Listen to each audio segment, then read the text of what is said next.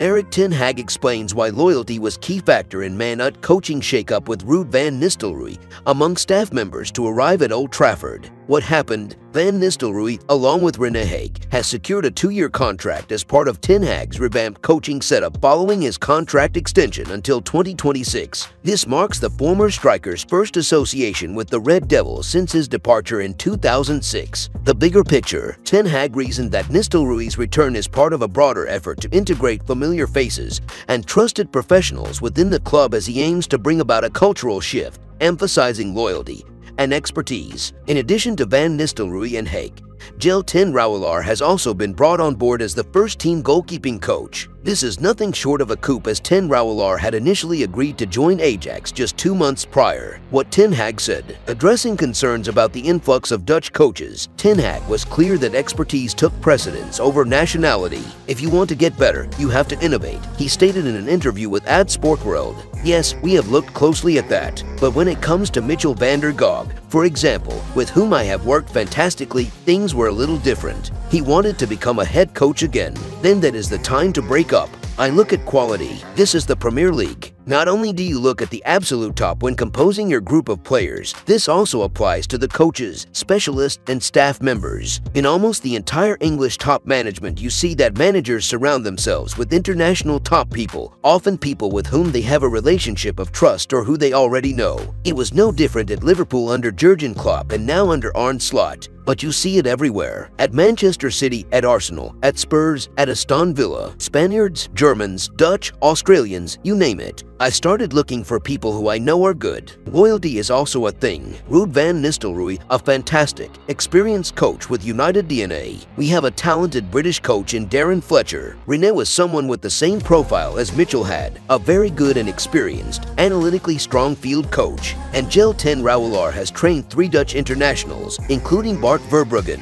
With his innovative training material, he is one of the great talents when it comes to modern goalkeeper training. Do you know, the decision to retain Ten Hag came after a challenging season for Manchester United, which saw the club finish 8th in the Premier League standings. Despite this, his ability to lead the team to an FA Cup victory against Manchester City at Wembley was crucial in retaining the job. What next? As United prepares for the upcoming season, the club's focus is on leveraging the expertise and loyalty of its revamped coaching staff. Ten Hag's strategic appointments and the backing from the club's management in the form of crucial signings like Joshua Zirkzee and Leny Yoro signal a renewed commitment to excellence. They are set to fly to the United States next week, where they will friendlies against Arsenal, Real Betis, and Liverpool as part of their pre-season preparations. In other news, Manchester United are increasingly unlikely to take advantage of the option to sign Sofyan Amrabat on a permanent basis from Fiorentina, as boss Erik Ten Hag is keen to land Paris Saint-Germain defensive midfielder Manuel Ugarte, as he aims to strengthen his Old Trafford squad. GIVEM and SPORT sources have revealed the Red Devils continued their recruitment drive with the acquisition of teenage central defender Leny Yoro, thanks to a deal worth up to £59 million being agreed with Lille. But plans have been put in place to draft in further reinforcements ahead of the August 30th transfer deadline. Although Netherlands international Joshua Zirkzee has also bolstered Manchester United's attack, having completed a £36.5 million switch from Bologna. New sporting director Dan Ashworth is working closely with Ten Hag to oversee further incomings and outgoings as the upcoming season edges closer. Red Devils not expected to keep Amrabat. GMS sources close to Manchester United have confirmed that it would come as a surprise if Amrabat is handed the opportunity to stay at Old Trafford on a permanent basis, as PSG's Ugarte has been pinpointed as their leading defensive midfield target for the remainder of the transfer window. The Morocco international made 30 appearances after linking up with the Red Devils for the majority of the 2023-24 campaign, but he has been left in limbo ahead of the fast-approaching new season, as Ten Hag has put off making a final decision on whether to retain his services. Although Amrabat is on course to be told whether Manchester United are prepared to make him a permanent member of their squad in the coming days, GMS sources have been informed that he only has a future with the Premier League giants if a move for Ugarte proves difficult